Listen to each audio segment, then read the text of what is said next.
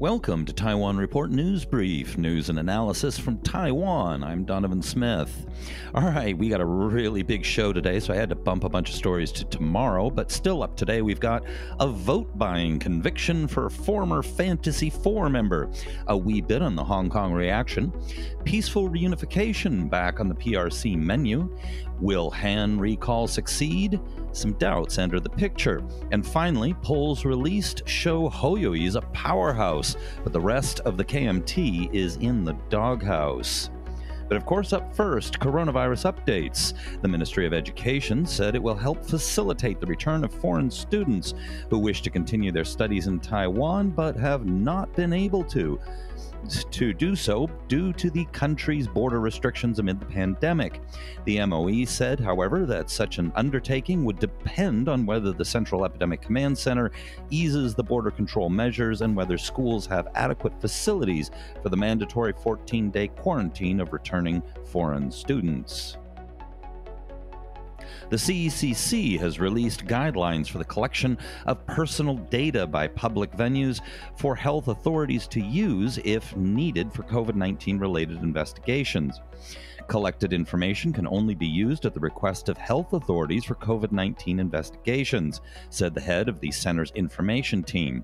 People should be told what type of information is being collected, its purpose, the person or entity responsible for its collection, and how information is to be used, he said. All information should be kept confidential and deleted after 28 days. Now, this is a good sign. Article 7 of the law passed to bring in measures to deal with the coronavirus gave unlimited blanket power to the CECC, in effect until the end of June. We're talking martial law level ability to control power. Now, they haven't used it to that degree, but they have implemented several measures that would otherwise be totally illegal, including tracking people's personal cell phones without, at the time, letting the people know. From my experience of quarantine, I found the experience of discovering my cell phone was being monitored by the government very unsettling, as there had been no indication in the press, other than one comment buried among other measures, that they were considering it as a possibility.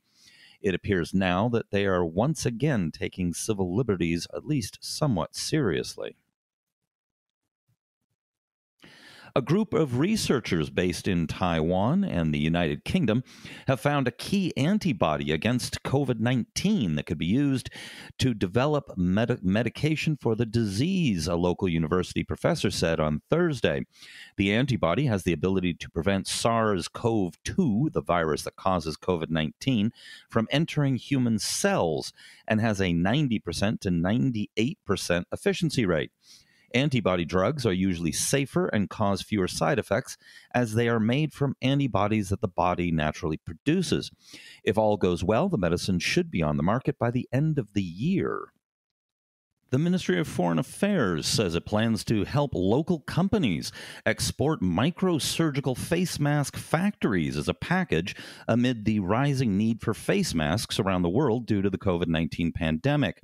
MOFA will offer the package to interested international buyers through its more than 100 representative offices abroad. Based on an initial plan, a microsurgical face mask factory will consist of 20 production lines. Once complete, it will have a daily production capacity of 2 million face masks. The factory can be converted to produce N95 or R95 face masks as needed. Sounds like a clever plan.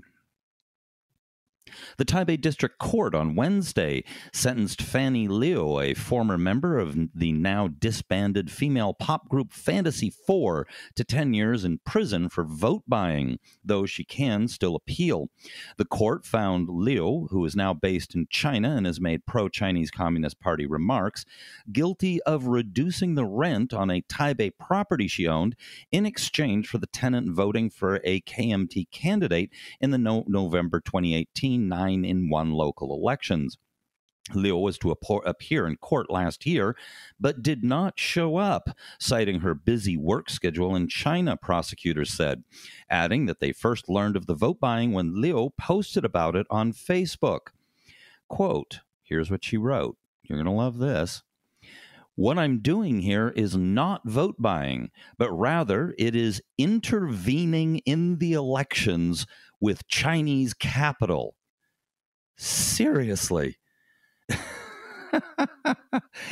Intervening in the elections with Chinese capital. That's not vote buying, folks, apparently.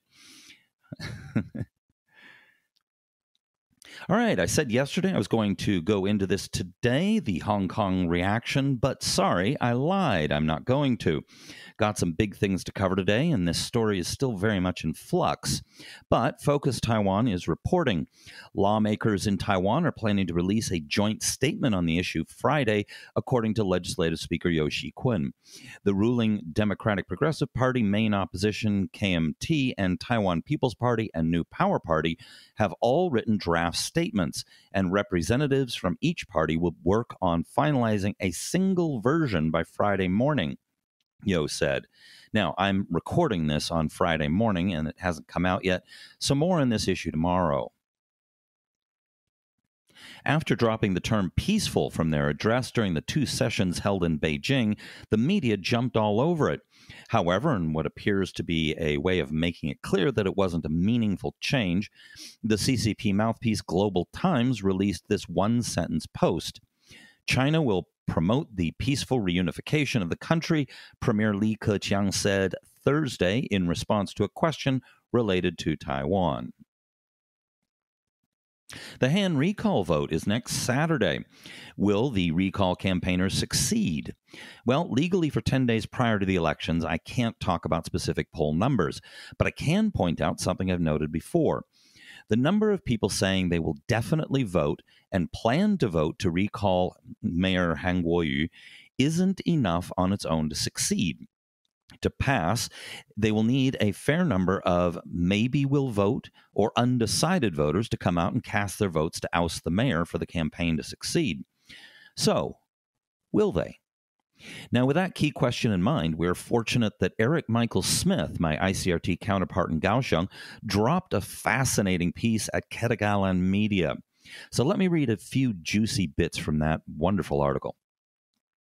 What I do is talk to people, as many as I can. I want sound bites, impressions, and feelings, and I have a feeling Han just might survive this death sentence.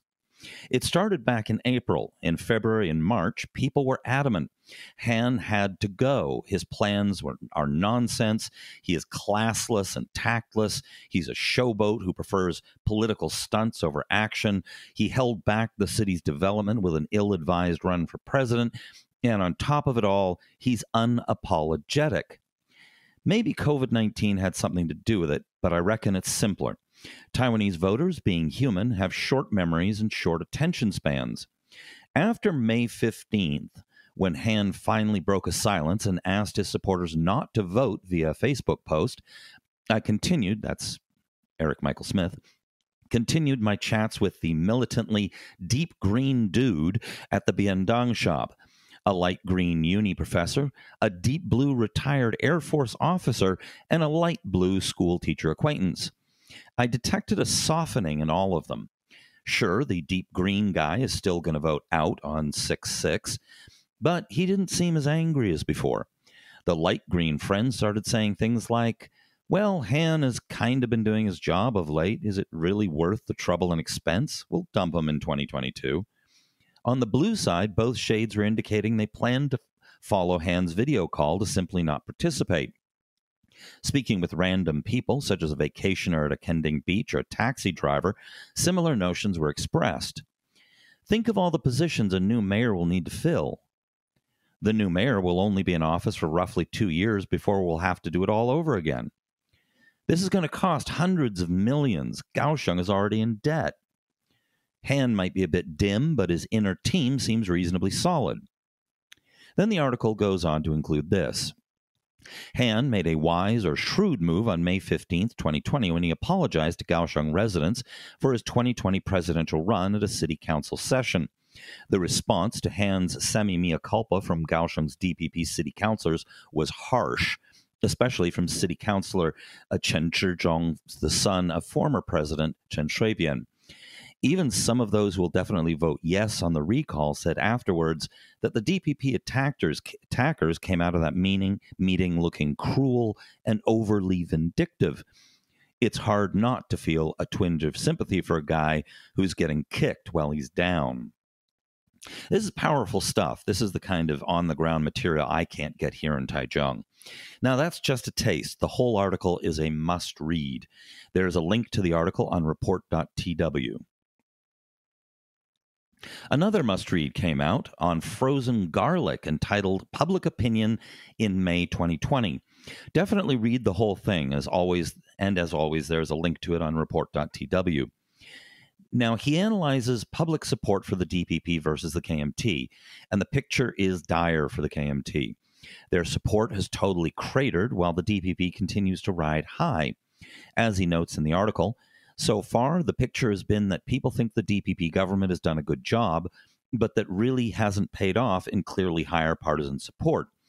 The DPP's relative position has improved because the KMT has suffered a loss in support. Interestingly, the same day that comes out, Global Views magazine drops their latest opinion polling on local governments and local government heads. Except for one very bright spot, it is dire reading for the KMT. The survey was of all of Taiwan's 21 administrative areas, but because the recall vote is coming up, they had to leave out the numbers for Kaohsiung Mayor Hou Yu-yi. In similar surveys in the past, he was always right down near the bottom, though. The one very bright spot of good news for the KMT is that new Taipei Mayor Hou Yu-yi is the most popular local government head in the country. His administration came in third best in the nation. Now, the KMT did reasonably well in a few other jurisdictions, but they are all places with small populations like Mazu, Hualien, Nantou, and Taidong. Of the 6 jurisdictions run by the DPP, the top 2 ranking administrations on the list were theirs, Pingdong and Taoyuan. Overall, only one DPP administration failed to make the top 10. Jiayi came in at number 11. Aside from Taipei Mayor Ke Wen-je, the TPP, coming in second to last, the entire bottom half of the table was dominated by KMT administrations. Now, I should qualify, actually, that Taipei Mayor Ke Wen-je personally came at the very bottom. His administration came in second to the bottom. Now, the mayor of Taichung, Taiwan's second largest city, Liu Xiuyan, personally came in second to last on the list, while her administration came in dead last. Zhanghua and their county commissioner was also down near the bottom of the list, meaning the DPP is very likely to recapture the center of Taiwan in 2020, along with much of the country. Well, that would be a blow to the KMT in terms of power exercised. It also means something else very dire for the KMT. Outside of Hou Yu-yi, they have no stars rising up. Even if Han Kuo-yu survives the recall, he's no longer a rising star. Liu Xiuyan, if she were popular, would be a bright light for the party, but it doesn't look like she's got much of a future now. So outside of Hou and maybe legislators like Johnny Chang and Jiang Wanan, the KMT has few stars. The DPP, however, has a whole slate of them. Many of their cabinet ministers, the mayors of Taoyuan, Keelung, Hsinchu, and Tainan, plus the vice president, are all viable big stars for the party going forward, never mind some of their more high-profile lawmakers. The DPP is also grooming a whole new generation of leaders, with people like Sunflower star Lin Feifan. Of course, the concern here is that with parties like the TPP and NPP still small, and the KMT spiraling downwards, who will be a viable democratic alternative to the DPP going forward? As always, English articles where we have them. Unfortunately, that Global Views magazine poll is in Chinese. But the ones we have in English, links to them are all up on report.tw. As always, hit like, subscribe, and tune in tomorrow. This has been brought to you by the Taiwan Report. For more content like this, become our patron at report.tw. 哎呦，就是那个台湾狗啦，最喜欢我的台湾狗了。